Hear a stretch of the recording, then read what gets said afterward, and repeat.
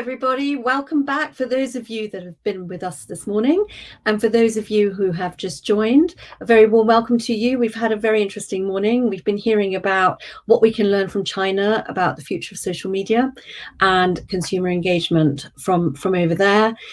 We've been hearing about what's hot in CreaTech in advertising, and we are about to hear a wonderful case study where it really is epitome of what CreaTech is all about, the kind of confluence of technology and creativity, and the fact that we are now working in global environments with, you know, collaboration across borders, which is just wonderful that we are able to do all that. Please join the conversation, hashtag CreaTechUK or hashtag CogX 2021.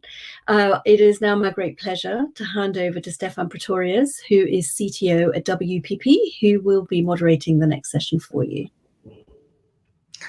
Thank you, Christine. Great to be here today. Coming to you from Sea Containers House, just a little bit down the river from where you are. It's great to be here today. Thank you very much for the kind introduction. And as you said, today I'm going to be hosting a wonderful panel with some real expert practitioners to talk to you about the impact of technology on creativity. As all of you know, technology has played a massive role in how we have made creative work over the last couple of decades, in terms of how we make special effects, how we do computer graphics, and then, you know, today really the sort of next level or the next frontier of technology innovation is really this kind of quest to create hyper-real, immersive, entirely contextualized content for consumers to experience brands, entertainment, media, etc. And we see this around us all the time. So we see how, you know, wonderful stages are being created for things like The Mandalorian. We see how computer graphics are becoming so real that you know, as you drop into these kind of multiplayer games, it's almost as if you are in a real world, and the sort of boundary between what's real and virtual has really become very narrow. So to help us explore that today, we're going to talk you through a wonderful case study, a collaborative project that we conducted and still kind of building on, but you know, really kicked off at the end of last year with our partners at Volvo, a long-standing WPP client, as well as Microsoft and NVIDIA. Sadly, the NVIDIA people can't be here today because it's probably about 4 a.m. in the morning on the West Coast. But I'm joined today here by three guests who will talk us through the project and the detail of how we conducted that. So joining me here today is firstly Mattias Wikenmalm. He's an artist and technologist, and I say that with the greatest respect. Mattias, if you search for him online, is responsible for some of the most beautiful and iconic renders of cars, I think, available still online today. He's got several patents pending in this area. He's a real true technical expert in this field, and is leading the charge in terms of the application of technology to car visualization at Volvo cars. So wonderful to have him here today. We're also joined by Ruth Bacci. Ruth is a cloud architect, a solutions architect at Microsoft Azure. And Ruth was the hands-on person helping us set up the infrastructure, the cloud infrastructure required to run these supercomputers that made this project a reality. So wonderful to have you here, Ruth. And then lastly, Perry Nightingale, my partner in crime here at WPP. Perry is our head of creative AI at WPP. That's a real title, by the way, something to aspire to. It's not a title that existed a couple of years ago, but we are very proud to have a head of creative AI here. And Perry, like Mattias, is also an artist and a technologist and a developer. Perry is probably one of the most creative and imaginative autodidacts I've ever met in my life, and I'm privileged to work with him every day. But Perry, you know, really kind of pulled this team together that made the work that you're going to see today, and you know, very happy to have you here as well, Perry. So we're going to start with a couple of slides and a film just to kind of help set the stage in terms of what we're talking about. I think in this case, very much a picture is worth 1,000 words.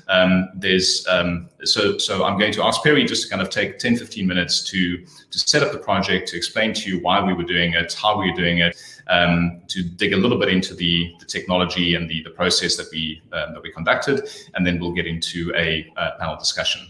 So Perry, over to you. Thank you, Stephan. Kind words. one day I'm going to look up autodidact and see what it means. But I'm just going to share a couple of slides on the project itself, right, which started late last year. And was our sort of R&D project looking at what the future of production looks like for our business, right? So WPP is one of the largest production companies in the world. We go on about 1,500 shoots a year and, you know, create hundreds and hundreds of thousands of pieces of content off the back of that, right? So we really wanted to explore what virtual production meant for that process. And for two reasons. One, three reasons actually in a way. The first being that during the lockdown we couldn't go anywhere, right? So instantly you're less able to move talent around.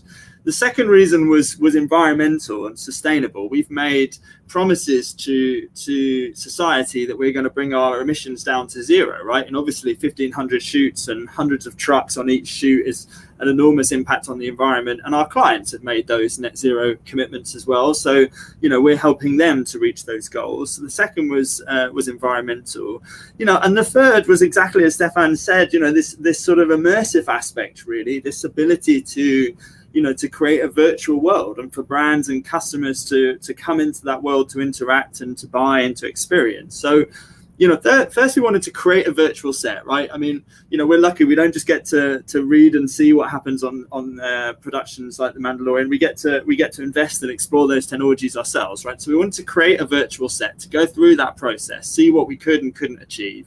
But then we also wanted to see how virtual sets could change the way we market vehicles, right? And Volvo is really a marquee client in some of these areas. And we started this work with NVIDIA, and at NVIDIA, we found Mattias's team doing incredible work around visualization. So it's a very natural fit.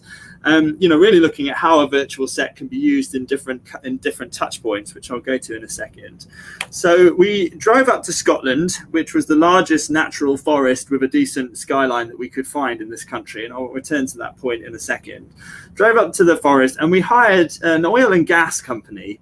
And I would say as well that in this modern collaborative world, you work with industries and partners you would never typically work with. So we worked with an oil and gas company who flew drones up and down this road on the right and across this beautiful forest, capturing point cloud data as they would do for a wind farm or an oil field or one of those sorts of things, right? Millimeter grade accuracy, because they're looking for cracks in wind turbines usually. So very, very high fidelity scan. That creates this enormous point cloud, right? I mean, I didn't think they were going to scan the whole forest, but being oil and gas people, they came back with a 200 gigabyte, 10 billion point file with all of these points for the entire forest. That gets converted, and I'll touch on this in a few slides, into this beautiful mesh, right? I mean, honestly, this is an object. It's just one of the most stunning things. This is one tiny section of what is about a mile of road and sort of several square miles of forest in unimaginable detail. I mean, you can literally see here and there insects, right, on some of the bark. That's how high fidelity the scanning was. And then back in a big studio, we create an LED display wall, right, which is this generational shift in creating content pioneered by The Mandalorian.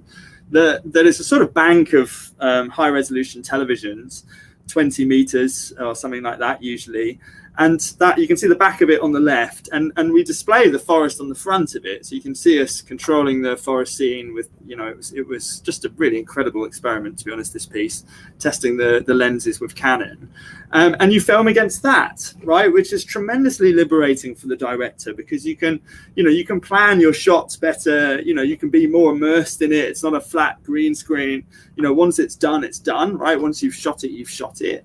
And a whole load of technologies have really converged to make this possible. High-end compute from NVIDIA that makes it real-time enough to sort of move the camera and the trees and the angles to change. The pixel resolution that makes it convincing. I mean, standing in front of this scene, there were times out of the corner of your eye where you were back in that forest. It was really quite incredible.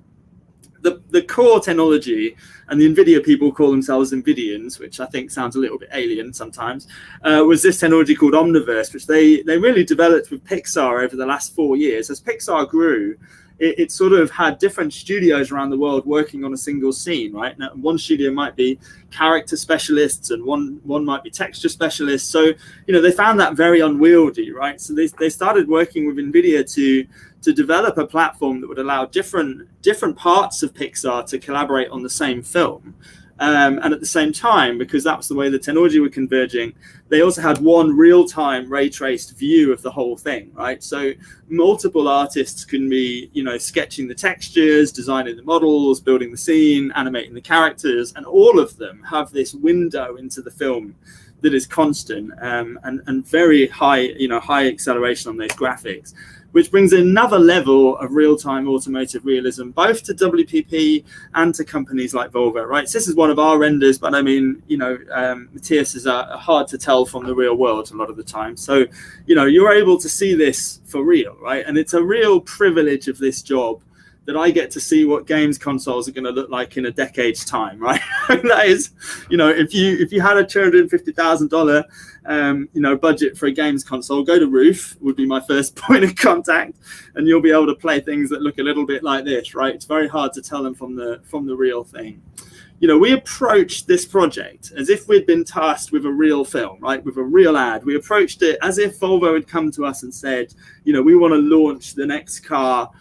You know, we want to tell a story about, you know, about a life in a forest or whatever it might have been, right? So we really did approach it as if it was a real film with a real location, with a real budget. We went through the whole process as if this was a real thing, right? You know, one of the key things was that creating our film in that way, and I'd say this is probably the most crucial slide of the entire presentation, allows us to give that asset to Volvo to complete the vehicle inside the finished customer proposition, Mattias calls it, the ad, ultimately, the brand world. Because today, 3 months before the car is finished, a CAD model is thrown over the wall to the marketing agency, and the marketing agency will, you know, will go and complete their ad, and the car will be finished in something much more abstract. And the two come together really on launch day. And I think what's so exciting about technology today is that it brings companies together, right? Actually, tools like USD, which is the file format this is based on, and Omniverse, you know, they really allow companies to work together towards a common goal at a technical level, right? Not just where we get together around the table and say, wouldn't it be good if? You know, we are putting the plumbing in place for businesses to work seamlessly, right? To co-create seamlessly, to build sort of one environment really for the customer. We're also very interested that when these platforms exist, that the customers themselves can come and finish their vehicles inside this environment, right? Like, you know, it's really about your life, you know, the context in which you'll use your car, that you ought to be, you know, you ought to be coloring it and configuring it and all the rest of that really. So, you know, I think we see a point fairly soon where the immersion of this leads to experiences that really sort of allow the customer to feel and experience the car in context, right? Which isn't the case today, basically. And for Ruth, I mean, I have to say you know, there was a moment of terror really when we realized how big the point cloud was, and we thought we were going to have to go to Stephan and the exec and say, yeah, so the experiment was a complete success. And they'd have said, cool, can we see it? And we'd said, no, there's not going to be a computer around to open it for another 10 years, which basically, you know, you will definitely be able to open it one day. You know, so we went to Ruth and sort of said, we really need a machine that is going to turn these points into this mesh, right? And just to give you a sense, there's 10 billion points, and every single point needs all of its neighboring points, you know, within 5 meters around the point to be looked at and analyzed for patterns, right? It is an unimaginable mathematical task to do that, right? It, you know, for 5 square miles of forest, probably one of the most advanced technical tasks you could imagine, akin to predicting the weather, really. And Ruth and I constructed what is absolutely a supercomputer. You know, we basically assembled 9 of the most powerful GPU machines available on Azure today that had 8 Tesla V100s between, you know, each. So there was 72 Tesla V100s, right, which was probably a portion of the V100s in Western Europe. I'm sure Ruth won't give us a number. And 2 M416s, which are 416 vCPUs each, right? So all in all, we had nearly 1,200 vCPUs. and the 28 terabytes of RAM, so with 11 terabytes of RAM on both of those. We broke a computing record at WPP with those two machines alone.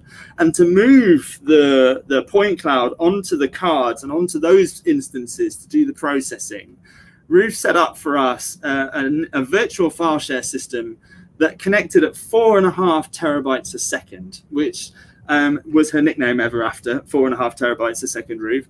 Really a kind of another level. And I think, what she'll discuss in the session with Stephan is the incredible power we have in our hands today to create these machines on demand. 10 years ago, this machine would have been millions and millions and millions of dollars, right? And I couldn't have made a single mistake. It would have been a firing offense to have commissioned a machine like that and turned around and said, sorry, it's not fit for purpose. And I think, this wasn't that hard, right? I'm not an Azure engineer by any stretch of the imagination.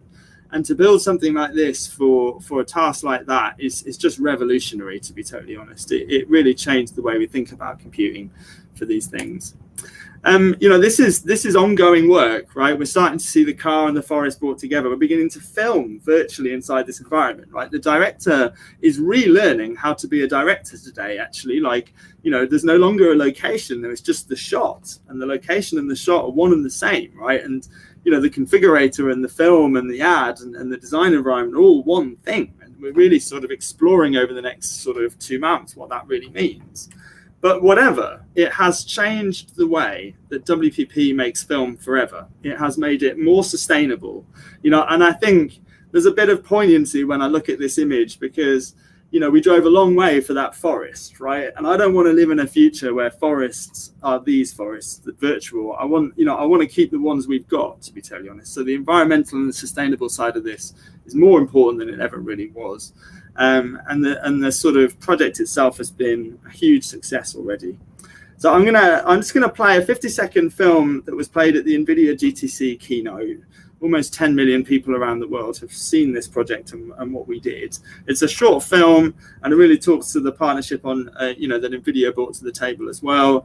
And then Stephan and the team are going to unpack it a little bit. So yeah, I hope that makes sense. And here's the film. WPP is the largest marketing services organization on the planet, and because of that, we're also one of the largest production companies in the world. That is a major carbon hotspot for us. We've partnered with NVIDIA to capture locations virtually and bring them to life in studios with Omniverse. Over 10 billion points are turned into a giant mesh in Omniverse. For the first time, we can shoot locations virtually that are as real as the actual places themselves. Omniverse also changes the way we make work. A collaborative platform that means multiple artists at multiple points in the pipeline in multiple parts of the world can collaborate on a single scene. Real-time CGI and sustainable studios, collaboration with Omniverse is the future of film at WPP.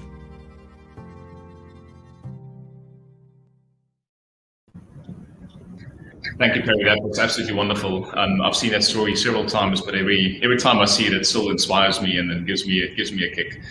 Particularly the supercomputer and the wonderful setup you put in place there. I'm going to start the panel discussion with Mattias. I mean, Mattias, clearly as someone who's sort of devoted your career to working in this field, this project must have been quite a kick for you, right? I mean, just to have a group of companies come together, to do something in a very collaborative way with largely sort of unfettered kind of scope in terms of experimenting with what we can do here. But maybe you can just give the audience a little bit more context in terms of your job, how it's evolved from being a sort of a CGI artist to kind of a really technology lead in this area for Volvo cars. And I've got a couple of follow-up questions for you regarding Omniverse specifically. But if you can maybe just start with the sort of the main how did you get into this area, and how did you evolve from the kind of applied side into the technology side of it? For sure. I mean, I've always been drawn to sort of the combination between the creative and the sort of computer graphics. It's sort of the ultimate merging of both the technology and the creative side, and to see that come alive in front of you, that's really something special.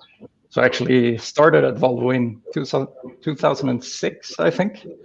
And that was more focusing on the visualization aspects, helping out in the everyday helping with the design visualizations and selling the design internally, and also help visualizing and make this virtual product manifest itself for a greater audience. But then I've more and more focused on sort of the behind the scenes, sort of in the shadows, sort of right like the lighting is right now, to be honest, in the dark.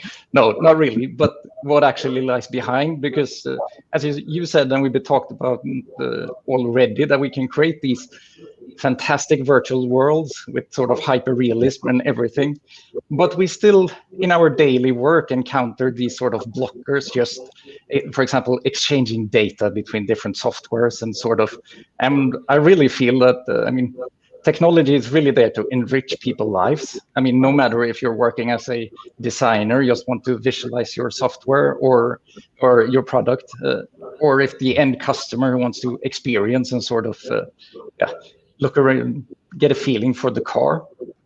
Yeah.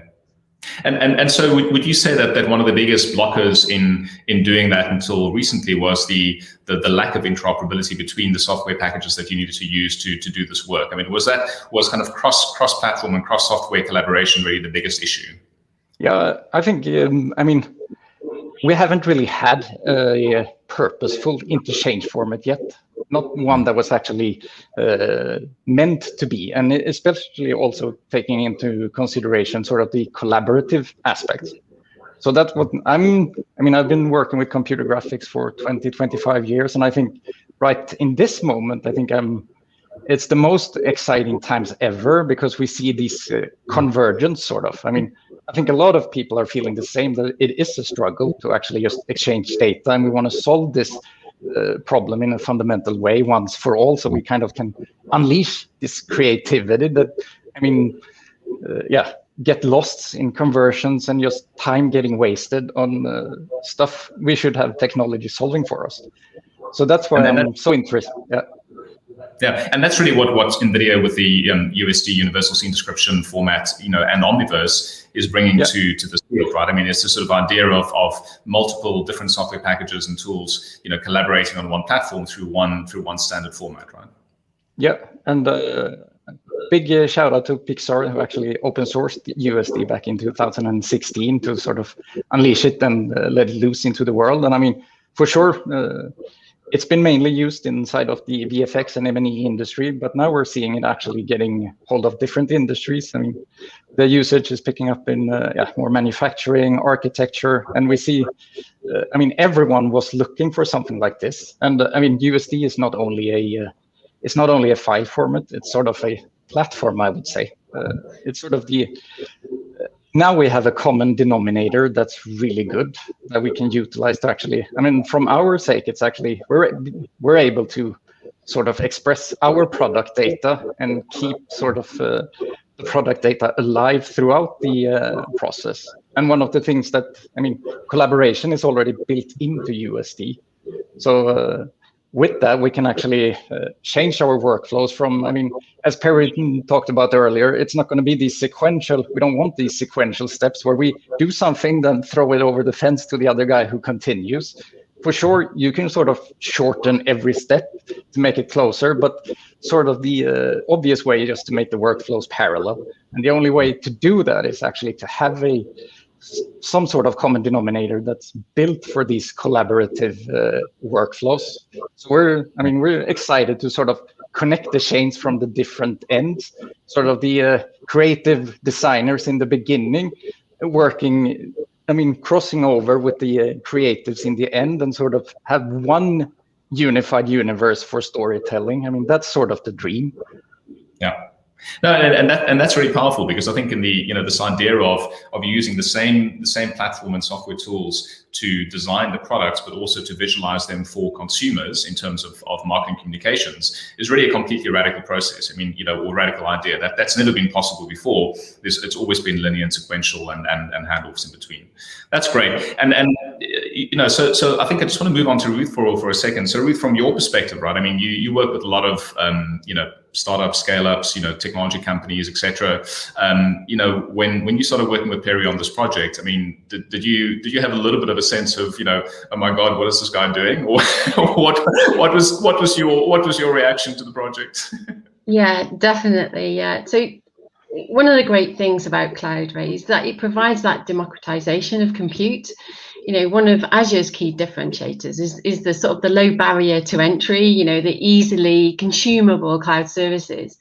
Now that, in combination with the right approach, the ability to dive in, get hands-on, learn and fail fast, for me, I mean, it definitely provides the perfect cocktail for innovation sort of thing. But honestly, it was astonishing to watch Perry, sort of a creative, create on Azure. I mean, before I could blink, literally, he had 8 VMs up and running with Tesla GPUs.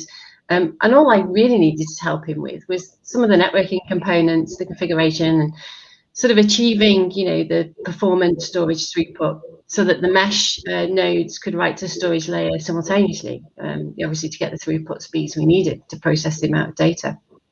And Perry, by his own admission, you've heard him say, he's not an expert in cloud tech, but he rolled his sleeves in. He got stuck into the building the solution, and that's what works if you want to be able to innovate with cloud technology.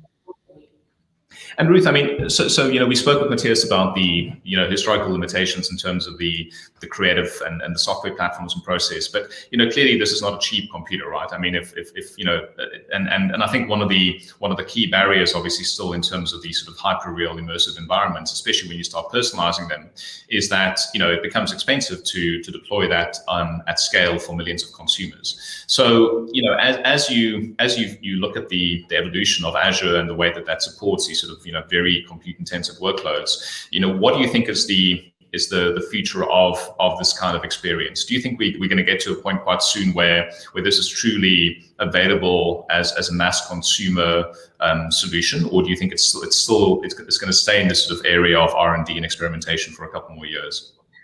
Well, I think if you look at the power now and across all the 3 main cloud providers, there's some serious compute there now.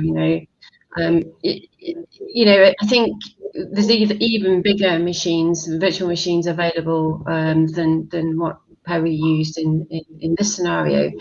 But I think, if we think about, I think generally we've reached a point where the power and the capability of cloud compute is compatible, if not exceeding, the compute performance that we could get on premises, with well-connected solutions. If we think about scaling, the global accessibility of compute resources that are available immediately on demand. In this instance, it's avoided WPP engaging in any lengthy CapEx procurement process, and kind of, it really provided the ability to scale up not only vertically in terms of the virtual machines, but horizontally in terms of how many virtual machines, and not just in one Azure region, but in the future, to scale globally quickly, to meet the demands of your global customers as well. So it's a brilliant combination. Yeah, and I think the way we think about this is really that clearly running this process in order to create this virtual world, this virtual set, was compute intensive and actually probably had an environmental impact in terms of the amount of power that it used and so on. And Microsoft has published its goals in terms of net zero and carbon negative for its data centers, but the way to think about it is not just in terms of the net new carbon footprint of that process, but also what are we replacing it with? And in our case, across WPP, production, the process of content production accounts for about 15% of our total carbon emissions. And so, the fact that we didn't have to fly an entire crew up to Scotland, all the actors, the director, the clients, the agency folks, everything that goes with that, means that our sort of carbon footprint of actually capturing the scene and the set that can now be reused many, many times, is a fraction of the sort of related, carbon impact of the compute. I mean, do you have a lot of clients at Microsoft or come to Microsoft now putting sustainability as one of the key objectives, the key kind of business requirements in terms of working with Azure? How big a factor is that for you today? Yeah, it's a massive business for us, to be honest. You know, our efforts in sustainability are twofold. You know, what we're doing now to help our customers, but also the investments we're making in our own data centers as well. So yes, you know, Microsoft have all those sustainable targets, like 100% renewable energy by 2025, water positive by 2020. You know, there's a whole list of them. You can just go to our website and have a look at them. But you know, the majority of our investment in sustainability is going towards the sustainability efficiencies, you know, truly in our data centers. You know, studies have reported that Microsoft Cloud, you know, we're looking at savings up to 93% more energy efficient and up to 98% more carbon efficient than traditional on-premise data centers. So those savings are a result of a journey that sort of Microsoft has been on over a decade ago. You know, but even by WPP using those cloud services for this project is a step in the right direction in terms of, you know, your sustainability goals. And it's the same, you know, we have other organizations, you know, such as Maersk using, you know, IoT solutions to, you know, to track the sensors placed on the vessels to help and analyze the data, using their, you know, business intelligence platform, just really to be able to enable them to create energy efficient models that will eventually mean that they can operate the vessels in a more sustainable way. And, you know, the list goes on in terms of the customers that are not only using our data centers, but are building solutions using our IoT platform and easily consumable templates to enable them to do that easily. Yeah, wonderful. And Perry, I mean, you know, as you know, the wonderful thing about this project is that this project inspired our production business at WPP Hogarth to adopt a sustainably made, you know, effectively business process where going forward, you know, they're really kind of adopting these production processes as the standard way that they're going to work, you know, as far as possible. Now, can you talk just a little bit more about this idea of you know, not only sustainable production, but also content recycling, and how, you know, what you learned through this project in terms of content recycling and the opportunity with that, you know, again, working with Volvo? Yeah, a number of things happened during that virtual production shoot. First of all, we began to think about the studios we would shoot them in, right? And we have a real commitment at WPP to sustainable campuses, you know, and sustainable studio environments, right? We were developing those. And a sustainability sort of message began to sort of seep into how we were thinking about the work. And another big area is recycling of footage, right? We saw on this shoot, as there are on all shoots, the ratio of filming to, you know, footage to film is 200 to 1. So for every minute that goes into an ad, or a feature film for that matter, 200 minutes of beautiful footage, mostly beautiful footage, sits on a shelf and never gets used, right? So, you know, we're working with Microsoft to think about, you know, how to go into our archive. I mean, we've been making film for 25 years, right? So if you multiply that up, it's a lot of beautiful films sitting there not doing anything. Using AI to go into that archive to find the right film, to adapt it for the sort of, you know, for the gaps in the film, and just really think about film in a more sustainable, you know, sort of environmentally positive way, right? So that was very influenced by this project, to be honest. And if we, can you talk about the actual calculations and metrics in terms of the carbon difference between shooting this traditionally and filming it in this way? Have you done the full calculations on that yet? Yeah, and you know, I think, to be honest, I talk a lot about energy control, right? It's you know, you're not going to get an accurate figure until you're actually using this in a production environment, right? Because the kilowatt per hour, you know, that we used on the mesh processing, for example, at the moment is carbon offset. In a couple of years, that'll be fully renewable, so that will make a big difference. And carbon offset is its own discussion, but you have energy control in a studio that you don't have in the field, right? So when you have to go out into a forest or you have to go abroad, you have to take your energy generation with you, right? That's where the energy consumption is worse. In a studio, particularly in many developed markets, you can make sure you're buying renewable energy, and you can also have a more, I mean, it's a small thing to end on, but a more diverse team working on the shoe, right? I mean, we sort of talk a lot about accessibility, which I'm sure will be a session we'll run at Colgate's next year.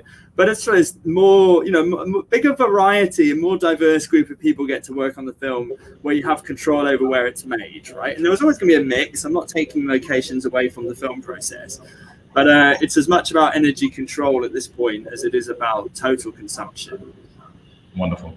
And we're drawing to a close, so I just want to get back to Mattias. And you know, Mattias, this is obviously, you know, there's this is a craft and a sort of a wonderful, you know, sort of technology stroke art form by itself, right? But I think ultimately, you know, we're clearly doing this to sell products, and in your case, to sell cars. And you've spoken a lot in the past about this idea that the configurator will become the showroom of the future. And you know, when I say that, people kind of go, well, that's ridiculous. I mean, configurators are just sort of toys, you know, that spin cars around on your desktop. But I mean, talk a little bit about your vision for what does that mean? What do we have to do, and you know, where do we need to get to before the configurator can become the showroom of the future? No, I think I mean, at this point now we're getting there, because I mean, the car is arguably the most complex consumer product out there. So we've always faced this issue of, no, the data sets are too big. No, we can't visualize it. We have to optimize it. We have to make it less great than we want to. But compute is sort of catching up, and we've, like the work done in this project with data acquisition and sort of out-scanning the world, all these things are falling into place. And I mean, it's not just these massive data acquisition efforts like in this project, but you nowadays have devices with LiDAR scanning, and that's also how do we actually get the consumer or the end customer involved and getting a more in context. How can they affect the experience in the future? I think switching from, I mean, car configurators sound so clinical in a way. It's more like a car machine storytelling device. It's not really, the configuration itself is not the important. It's more what kind of stories you can tell doing it, sort of. And that's I think moving from now most of the times the customer has this 2D snapshot of time and space, but when that snapshot becomes a fully dynamic 3D immersive environment to actually explore the car, then the possibilities and as a storytelling device becomes something completely new. And then it's up to us to really create this. What is the kick the tire experience, and sort of build so that's why it's so interesting with the sort of collaborative aspects to build. It's not just the car, it will integrate into a universe in context, and everything sort of has to. And then this aspect of actually aggregating data, connecting universes in the future as well, is also a very interesting aspect to look into. Absolutely. Mattias, I'm very much looking forward to continuing on this journey with you and to help you realize that vision with our team here. Perry, Ruth, Mattias, thank you very much. It's been a wonderful session and a very exciting area for me. Thank you for having us. Wow, how wonderful. Thank you so much for really, really interesting insight into how you kind of blend craftsmanship with data, technology, and art. Absolutely wonderful. Thank you very much, everyone. I just wanted to remind everybody, please come back at 1 o'clock. We've got an amazing session on crypto art, the impact that it has on the creation, production, and collection of art. And also to remind you that every year the Creative Industries Council shines a light on 100 innovative young startups and ideas. So not just businesses, but concepts. It's called the CreaTech Ones to Watch. Nominations close on Friday. If you would like to nominate somebody or yourself, please head to thecreativeindustries.co.uk. thecreativeindustries.co.uk. Thank you very much. See you back here at 1 o'clock.